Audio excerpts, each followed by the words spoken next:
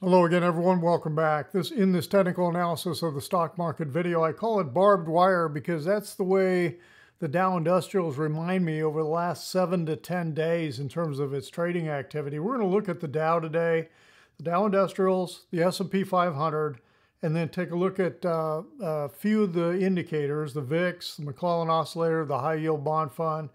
And then I'm going to check in on Disney after it released earnings on Wednesday, see what that stock's been doing and how does it look.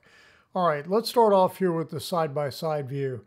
The Dow was down 57 points this last week, the S&P 500 down 46, and the NASDAQ 100 down 268 points. So the Dow Industrials, just a couple little doji candles in here, back-to-back weeks.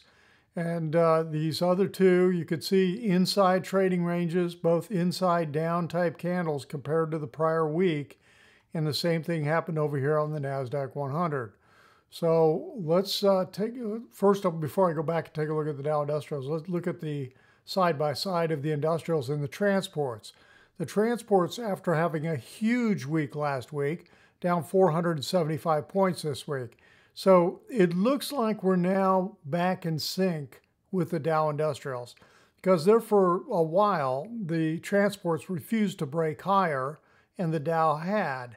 But now it looks to me like, we've got this move right here, this strong move back up, and we've got a similar type thing right here with a nice clear zigzag pattern in here on the Dow transports. So let's go over and take a look. Let me go back to my cursor. Let's go back to the home screen and take a look at the Dow Industrials. So what we've done is we've moved and morphed the wave count in here to the October low being intermediate wave 1. If there for a while I had intermediate wave 1 over here at the June low, and then we had some kind of flat that was going sideways with an A, B, C. That's still valid. I just don't like it very much, honestly. I just don't like it very much. And I think that this fits the picture and matches much better with what we're doing with the S&P 500. So this is what I'm sticking with. The real question is intermediate wave 2 done? Okay, with the pullback that we had with the high. Let me get my crosshairs back in. The high right here, the week of December 11th. So that December high, remember the peak was December 13th. Okay, so when I look at, let me just move this over, focus on this for a minute. Let's take a look at 2 versus 1 percentage-wise. That didn't help a whole lot. There we go. Okay, so we've gone fairly deep in terms of the retracement, no doubt. I mean, we pushed above the August high. We're greater than 61.8% retrace, greater than 2/3, which is a Fibonacci relationship, 2 and 3, 66.7%. I'm not sure if I have the, there we go, 78.6. So, it is a deep retracement. It's definitely enough for a wave 2. So the real key is, what are we getting in terms of any kind of breakdown here when we go over and take a look at the daily? So this is the wave count I've got coming off that high in December. Minute wave 1, minute wave 2 pullback. We've just been kind of watching in here. Is it going to take out this high, or is it going to come down and break out this trend line? But, it's just been amazing how the last 7 days have done nothing but trade inside the trading range of February 1st in here. 1, 2, 3, 4, 5, 6, 7 days. And even if you go over and take a look, you could start with January 27th. I mean, just look at this. I mean, here's January 27th high. Yeah, this looks like barbed wire to me. I mean, talk about a mess in terms of really not going anywhere. It just has not broken down or continued to push to the upside yet. Now, we're watching for this to break down. Some of the indicators are really starting to get some pretty nice symbols in here. Let's take a look at the S&P 500. Here's where the SPX looks, and I've got the same count on the SPX. Now, with the SPX, why did we move to intermediate wave 2 here?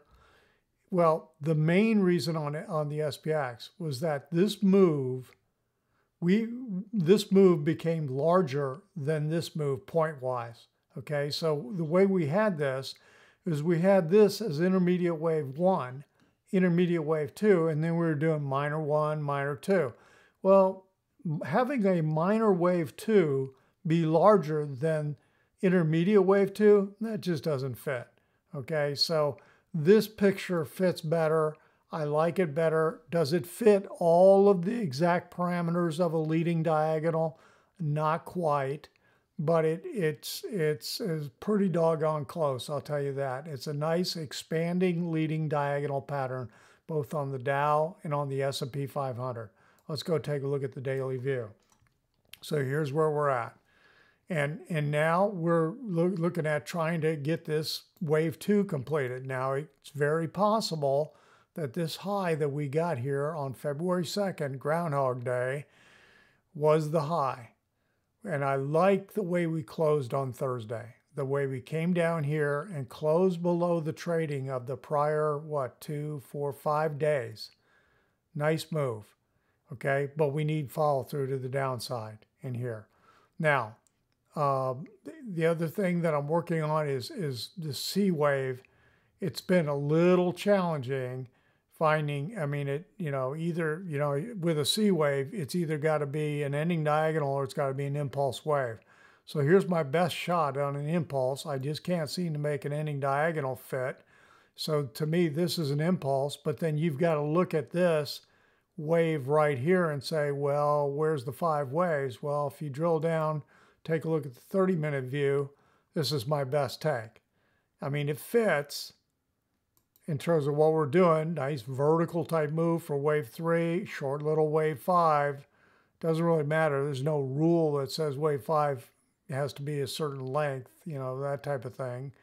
So we'll see if this plays out or not. The real key is, do we continue to break down and roll over in here, or do we push higher on wave 2? If we push higher, if we take this out and take out this February 2nd high, then the odds are that we're going to come up and challenge this August high here on the S&P 500.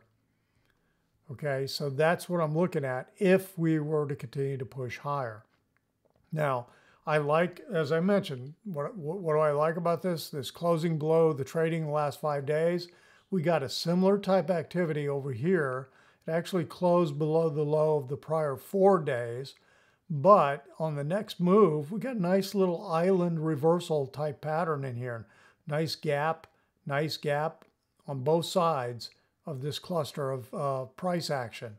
Okay, we're not quite seeing that here. It's not identical in terms of what it's doing. But when I start to look at the indicators, then you start to say, something may be going on. All right, so that's where we're at on the S&P and the Dow Industrials. Let's take a look at the VIX to start off. Okay, what am I liking about the VIX? Well, it looks to me like we finally broke out of this declining wedge type pattern. Okay, got a little bit of a throw over that happened right here, and then we came back up in here, got our closes, and we've got 3 closes above the 10-day moving average. We got the 10-day moving average crossing above the 21, and we got a breakout above this pattern. So it looks like there's a decent chance, and we're back above the 20 level, a decent chance that this is underway. Now, just because you start to get movement like that doesn't mean that we're not going to get pullbacks in here. Yeah, we are.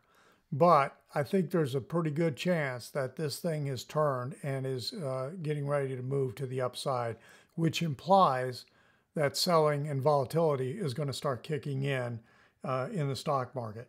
Okay, so that's what we're going to be watching for. Now, let's take a look at the McClellan Oscillator.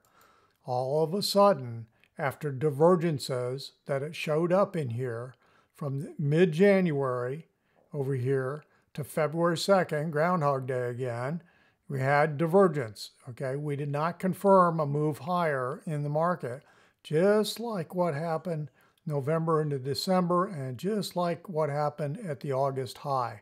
We quickly have smashed back down below the 0 line, okay, and have gotten oversold. We're not extremely oversold, when you get below minus 150, this dash line down here, that's when you're extremely oversold. Just like up above, you're extremely overbought when you get up in this territory. Now, we ticked up just a little bit on Friday. Now, the other thing is the Summation Index, which, let me move this over a little bit. Okay, this is like the sum of the McClellan Oscillator activity. Well, yeah, we pushed higher in here into the beginning of February, but we have now turned down. So watching to see how rapidly does this come back down in here, just like, you know, the August high. Now, the other thing I wanted to mention is we look at the breadth and watch the breadth of this. And of course, you know, the advancing and declining issues go into the calculations here for the McClellan Oscillator. And I color code red whenever the advances as a percent of the total between the two is less than or equal to 33%. Okay, well, 4 out of the last 6 days have had these kind of red days in here, which implies some pretty, you know, bearish breath kicking in. We haven't had this kind of a stint in quite a while. Okay, so I think it's another indication that there's some weakness that's starting to kick in here. Now, the other thing that I noticed here in the last couple of days is the high yield bond fund. Okay, so this has been acting pretty much in sync with the market, but now we're rolling over, we're breaking down. Two pretty strong days in a row. Okay, Thursday, Friday, and it was down 58 cents on Friday. So all of a sudden, this is starting to reinforce the message of being risk off, and it's really going to get loud and clear when it breaks this trend line right here. Okay, so that is the high yield bond fund. Let's take a look at Disney. Okay, Walt Disney Company. It had earnings out on Wednesday after the market. Now, you can see this has had one heck of a decline from March of 2021, and not January of 2022, March of 21, 203.02 to the low in December at 84.07, intraday low. Well, actually intra-week. This is a weekly view. So pretty dramatic move down in here. Okay, and then now let's take a look at the daily view. We've had pretty good rally since that December low, pretty dramatic. It looks actually quite similar to the move that happened in August, from July, mid-July into August, the August high with the market. And remember, Disney is one of the Dow 30 stocks. So now we've gotten this reversal. Here's where earnings came out after the market on this bar right here, after the market on Wednesday. They exploded to the upside at the open. Here's where it opened up here, 118.04. It went 14 cents higher on the day and said, whoops, and came all the way back down. Pretty bearish engulfing type of candle in here. And then the next day on Friday, we gapped down at the open, and we actually closed below the trading of the last 6 days. So nice little negative move in here. We'll see what kind of follow through we get to the downside. Again, a little bit similar to this price action, but we're not getting the gappy island reversal that we got, you know, the way I was talking about on the market on the indices. We're not getting that here, but we are getting some pretty negative looking price action. Now, the other thing, if you say, well, you know, I'm kind of bullish on Disney, you know, we got this activist guy in there and stirring things up, and the chairman came back, and they're going to have cost cutting and layoffs and you know, et cetera, et cetera. Well, even if you are buying into the whole bullish talk, to me, when I look at this and I say, well, we've had one heck of a move. You know, yeah, 38%, 105, 50% retracement, still down here, 101. And, you know, and we could go even a lot deeper. So I'm still looking for this to come down further. It's the real question of how much further is it going to come. Now, where could you get support in here? Well, here's a prior high, kind of got some little highs in here on the daily. That kind of lines up with the 50% retracement. So I don't see any major support other than that coming into play right now. So when I look at that, I say, well, maybe around 100, 101. This continues to pull back. We'll see what happens. Okay, that's it for this this video. If you felt like the video was helpful, give it a thumbs up. If you're not a subscriber to the channel, hit that little bell and hit that little subscriber button. And if you'd like more of this information on a regular basis, head on over to joehenches.net. Check out the website, check out the membership. Everyone have a great rest of the weekend and enjoy Super Bowl Sunday.